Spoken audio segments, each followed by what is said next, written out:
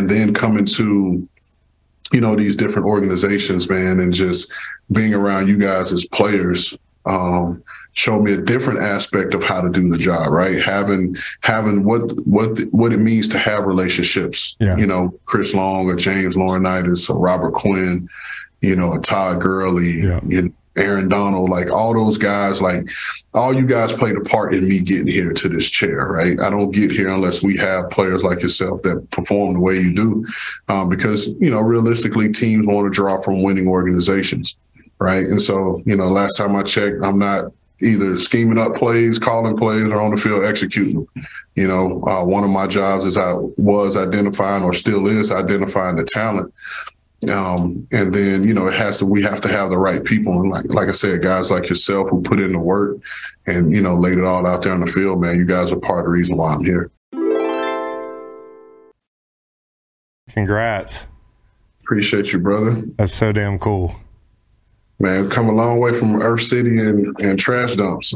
That's what I'm saying, dude. I told George, I said, the bathroom barbershop's doing pretty well. It is. There we go. And Big George, actually, his daughter had a volleyball tournament here in Nashville on Saturday. Yeah. Was it Saturday? No, Friday. So he came over. He missed the presser, but he came over to our family dinner on Friday. That's awesome. And then he came over to the facility on Saturday morning. I was getting some work in, so he came and hung out with me. That's so damn cool. I bet you're getting texts from old teammates too. That's awesome. Yeah, man, it's been crazy love, and the coolest thing was getting texts from guys like yourself, and I actually ran into Kendall Langford at the game. Yeah, really. On Saturday, and just even like current Niner players, Rams players, I mean, it was just cool to get that that love from those guys. Well, you're respected, man, so it was awesome. The first thing I was going to ask you about was just like taking people that might not have been familiar with you through the journey you took from Atlanta, and also your playing background all the way through where we met in Earth City, and then beyond through San Francisco and the whole thing. Obviously, not obviously, but I played college ball at the University of Florida. I went undrafted to the Colts, 04, 05, 06. I say I stole 3 years in the league, bounced around. I played for, 5 teams in 3 years. Kind of quickly knew that, I wasn't cut out for it, but I also knew there was something else I could do. Right. And so started trying to get in, and had to hustle, my way in. And so my last year, 06, I knew I was done playing, but that spring of 07, I just went on workouts, just taking, random workouts, knowing I didn't want to play, but that was my opportunity to meet GMs and express my interest in getting into scouting. Because how else was I going to, meet those guys? They weren't going to probably answer my emails or, me sending my resume. So, a team would and that's how I actually met Les Snead. I went on a mini camp tryout with the Falcons, and I remember getting his business card. He was, "Hey man, sorry, not going to sign you." And I was like, "All right, cool. But, can I get your business card? Because I want to do what you do one day." And so fast forward, I coached high school ball in Miami, 07, go back to school, the top of 08. And I remember having my agent reach out to, teams he had relationships with. And one of those teams was the Falcons. And then Les remembered the interaction. And so he called me and was like, "Hey, man, probably don't have anything, but just want to interview you, just talk to you." They brought me in, was there for maybe 4 hours on the interview. And a week or two later, he called and offered me a job as a pro scout. And that kind of started my journey. And then when Les got the job in St. Louis, he brought me over, hired me as his director. That was my first director job. And so that's where we met. All those times in the training room, us hanging out with Byron, Tyler, and Reggie, and the shenanigans. And Tyler, now the head guy in Minnesota. Yeah, so I still talk to all those guys frequently, So I was there for all C-Long's pranks. There were a few crickets, and no, that was Cortland. We got the crickets. Cortland did the cars across the street, and then we did the houses out in the field. Yeah, so I, remember all those, and like you said, the bathroom barbershop. Yeah. So was with the organization when we moved to LA that year. Did my year there in LA. I don't want to make it sound like I did time in prison, but did my year in LA, and then connected with John. He wanted to interview me, and I interviewed there, got the job in San Francisco, and did 6 great years there. And man, blessed with this opportunity I'm in now. That's so cool, man. And you've from Steve Spurrier to meeting Les and Dimitrov and just all these football minds. You've been around Shanahan, John Lynch, Jeff Fisher. I saw him this week. He said, "Hey, I'm the winningest coach in Titans history, but I think that's going to get broken with this duo here of Mike Vrabel and Ran Carthon." So, what did it mean to hear that? And then also, who are your biggest influences as you do this job? Somebody you took something from that you're like, okay, the blueprint has been set. Man, to hear, Coach Fish say that, meant a lot. And as if I didn't have any more pressure. Yeah, he did it. It just added to it, right? Yeah. But it's one that I embrace, because Fish is one of the greats. His name is up in the stadium here. And to get that endorsement means a lot, but I know that I got to still do the work. Mike, you still have to do the work and get that done. But, some of my influences from a football perspective, like I said, man, I've been blessed to be around, 3 great organizations. So I've taken things from literally every head coach, every GM that I've worked with. Some of my influence, Peyton, having played those, 3 years in Indy, seeing the game from a totally different aspect, being able to see the whole field, what each thing means, how each moving part plays a part, and it allows me to scout better. Yeah. Because now I, understanding those nuances, it's not just, the running back missed this block.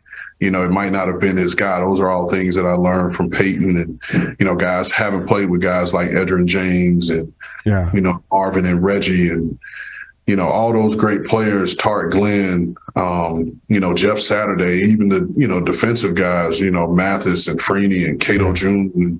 And then coming to, these different organizations, man, and just being around you guys as players, showed me a different aspect of how to do the job, right? Having what it means to have relationships, Chris Long or James Laurinaitis or Robert Quinn, or Todd Gurley, Aaron Donald, all those guys, all you guys played a part in me getting here to this chair, right? I don't get here unless we have players like yourself that perform the way you do, because, realistically, teams want to draw from winning organizations, right? And so, last time I checked, I'm not either scheming up plays, calling plays, or on the field executing them. One of my jobs is I was identifying, or still is identifying, the talent. And then, we have to have the right people. And like I said, guys like yourself who put in the work and, laid it all out there on the field, man, you guys are part of the reason why I'm here. Well, we appreciate you, man. And when you were in San Francisco, one of the things I noticed was how good y'all did in late rounds, and I know you were a part of that. What was it about the way y'all attacked that area of the draft that made y'all different? So I think, again, it goes to, and something you'll hear us preach here with the Titans, is collaboration, right? You have the early rounds, those are more, need-based, if you will. The head coach, GM, more heavily involved in those picks. But then those later rounds, you start to see your scouting staff and your coaching staff, become more prevalent in those picks, right? Because that's the part of the roster where they're really locked in and focused on. And, usually those parts, those back end are where you feel your depth and try to steal some starters. And those guys are mostly really scheme specific and fit exactly what you do. Yeah. And so, I think that's a testament to, the coaches that we had on staff and the scouts we had on staff in San Francisco, just working together, understanding each other, understanding what each, person needs, and bringing the right people up to the table. So I look forward to, building that here with our assistant coaches and our scouting staff as well. You can also steal the last guy in the draft, and he can lead you to an NFC championship, like the guy in San Francisco. How about Brock Purdy? What did you guys see in him, and are you surprised? Not surprised. Like I said, coming out, man, he was a 4-year starter at Iowa State. Yeah. Iowa State has a good program. They run a pro system. So it was, I don't want to say it was an easy eval, right? I mean, at the end of the day, he was the last pick in the draft, but you saw a guy that did things that you already do in your offense, right? So you felt like it would be an easier transition. And then all you heard about going into the school was how this guy worked, how this guy led. And I think you see all those things now on the football field, which is why, the Niners are where they are. Do you think that, like, now with the way they're running college offenses, and yet in the NFL, like, you look at Kansas City, they have a, power running attack at their disposal. They use play action. Well, maybe not this weekend, but, Cincinnati's built in like a pro-style kind of deal. There's a lot of pro-style stuff still going on in the league. There is a jump from quarterbacking in college to the pros, maybe in some systems. How do you evaluate guys that might be in systems that are quicker, one read, maybe less to worry about, more moving parts that they have nothing to do with? How do you evaluate, will they be able to make that jump? I mean, again, it's going to always come back to, because I think no matter whether it's offense or defense, right, it's going to be a level of nuance coming to, the NFL level that these kids haven't experienced.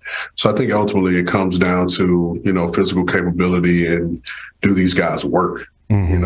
I think if you have guys that are talented, that are willing to put in the work, like, there's going to always be a learning curve, and some will just hit it, quicker than others.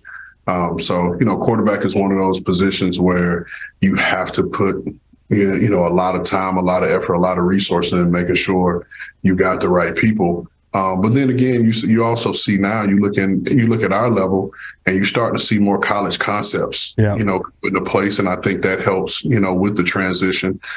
So again, it's some give and take on both sides, but I think it's becoming not going to say a little easier for these guys to transition, but a lot more college concepts are in our game now, which helps those guys transition. Is there a physical attribute in a quarterback that you're like, I got to have that skill set? I know that it's a lot more than just the physical, but do you look at, hey, this is my favorite type of skill set to project? Yeah, I mean, I like anticipatory passers. You got some guys that can, you get the ball out quick. They know where the spot is. They can get it there accurately. Anticipation, accuracy. I think those two attributes for a quarterback, may help them overcome a couple physical limitations that they may have. You don't have to have the strongest arm if you can get it out early and get it there accurately. And then just overall toughness. I mean, there's both mental and physical. Playing that position, it requires a lot, and it takes a toll on you, over the course of a, 18-week regular season, and not even, even talking about making it into the playoffs and how that goes up. And you've experienced that a ton. Yeah. Knowing how the game changes. But again, just guys that are able to deliver the ball accurately, on time, and where it's supposed to be. Yeah. And then just have some toughness and some grit to them. I mean, you think about the guys you've played with throughout the years, man. Yeah.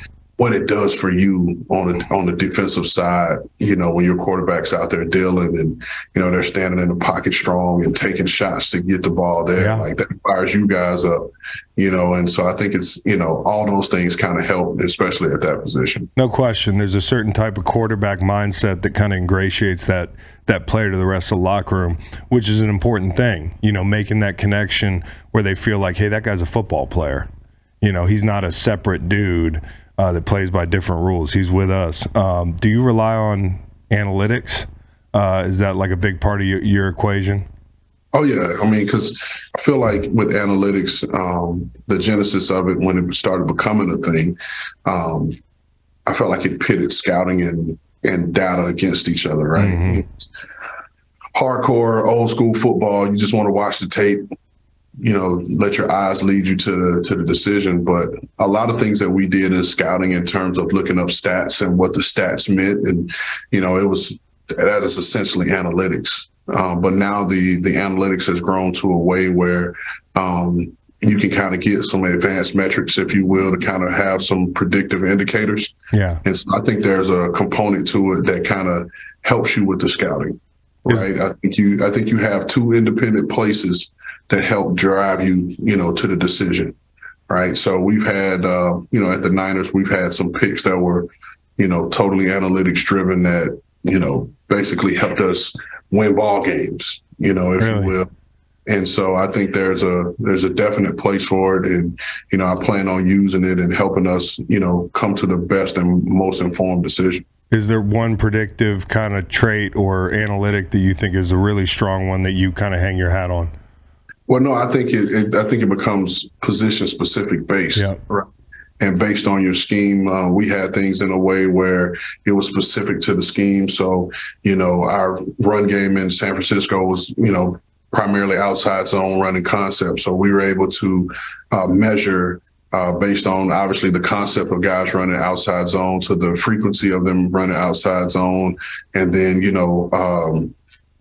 yards over expected, like putting all those metrics together, being able to say, Chris Long was the best outside zone running, running back in the draft, regardless of where his grade may fit. Right.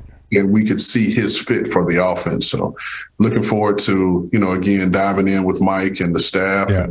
Because I have to learn the system. I'm the new guy, right? This thing has been running before I got here. So looking forward to diving in, learning the system, learning the way that we've been doing things here, and then figuring out how to merge the two and bring them together. How cool is it to have another former player that you got to work in concert with, and how important is it to have Vrabes and you in concert working together?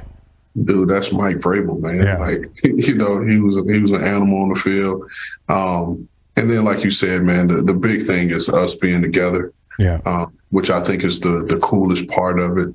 I was telling somebody this weekend, it's you can look at us like a startup company, if you will, like we're in this thing together. It doesn't work if we're not together, because, part of my job is executing his vision. Like I said before, I'm not drawing up plays. I'm not calling plays. And so my job is to figure out what it takes to be successful in his systems, and then find the said players that will be able to do that and execute for him. What's your favorite part of his vision, and who is it? Like, describe a Titans player, like the makeup that it's going to take to be a Titans player. Well, again, his vision is it's been on the tape. Yeah. We're going to be big, we're going to be fast, and we're going to be tough, and, you could look at Derek and you could look at Jeffrey Simmons, like those are what you want Titans to be. Yeah. And I actually got to meet, Jeffrey earlier today, and man, that's an impressive looking guy. Yeah, dude, he's awesome. He's just a bully out there. Yeah, and it was just awesome to meet him and just have a conversation with the young fella. But man, I'm just super excited to get to work. Yeah. Got in early this morning. It's my first official day in the office. Getting the lay of the land. And everybody here has been great, from the football side to, going upstairs and visiting with Burke and, the folks on the business side, the social media team, the ticket office. Like, everybody's been great. Everybody's been welcoming. And, we just want to create an environment here of inclusion and create that cohesion, man. We all need each other. If we're not putting a winning product on the field, and the marketing and ticket side don't have anything to sell, and if they're not selling, then we don't have the money to make moves and pay people, do all these things. So we all need each other. And it's, I could feel being in the building, these last couple of days, whether it was for the press conference or whatever have you, like, everybody's welcoming, everybody's excited. So like I said, man, I'm just ready to get to work, get back to making the main thing, and put my head down and figuring it all out.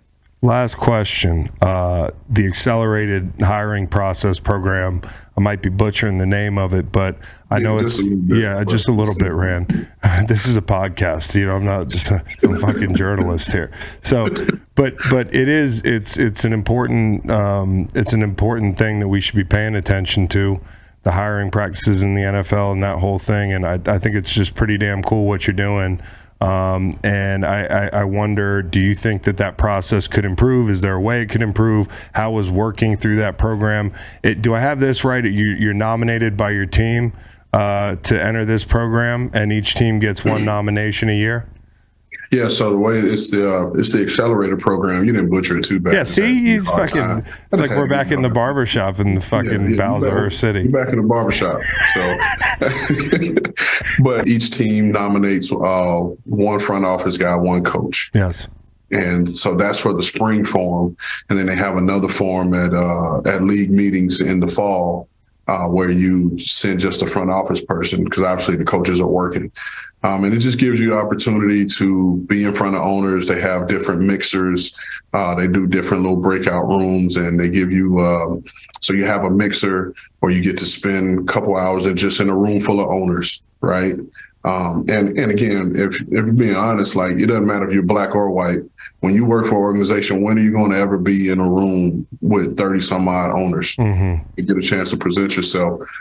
And then they have a breakfast where you get to have breakfast with owners, and you also have a lunch with owners. So that was my first introduction to the Titans. I met Miss Amy, a couple minutes, Adolfo Birch and Bert Nehill. Met those guys there, and had just a genuine, honest conversation. I don't even think either of the conversations went more than 7 minutes or so. Yeah. But that was my introduction to them, and I think that was their introduction to me, which hopefully that helped spark getting my name into the pool of candidates that they ended up interviewing. And I know that based off of social media. Myself, Quentin Harris, Ian Cunningham. Ian, my guy. Yeah, he played together in college. Yeah, I love Ian. Lee Boyd, and I'm forgetting one more. And Glenn Cook, who all were interviewed here. We all were at the accelerator program. Yeah. Now, I don't know what their interaction was, with the brass, but I know that all 5 of us were at the accelerator program, and it's pretty cool to see that we all got an opportunity to interview here. With Ian and I, making it to, the final round. So it was a cool thing to see. I definitely think the league, should keep working with it. There are always ways to improve it. And I'll leave that up to Jonathan Bean and the crew, at the NFL league office. But I feel like having that program made it easier for me to get an opportunity to interview here. That's awesome, man. And I bet the breakfast and lunch was good, because they're not eating trash. Yeah, it was right. It was right, dude. Ran Carthon, new GM of the Tennessee Titans, man. I'm just so happy for you, bro, and I look forward to getting out there for a game or something. Yeah, man, just let me know. You got my number. Yeah. Where's your brother, man? He was too good? No, he had to go home and do, baby duty. So he's one of these part-time employees. He couldn't be a Titan. He stood me up a couple years ago, man. I was trying to, before he signed with KC, I was trying to get him to San Fran, and, we did the whole red tape thing, and then he pops up in KC, and I was like, yeah, all right. so he's ducking. I got to tell him, man. I got to tell him he must be ducking you, bro. Yeah, I think it's because I'm a Gator. And that might be it. State. Yeah, it might be. Tell Kyle I'm looking for him. I will. It might be his 2 semesters in Tallahassee. Listen to the full podcast on Spotify, Apple Podcasts, and other podcast streaming platforms. Wherever you want to get the podcast, you can get the podcast. Pretty simple. New episodes every Monday, Wednesday, and Friday. Don't forget to like and subscribe for more content. Podcasts get pretty wild. This is real tame.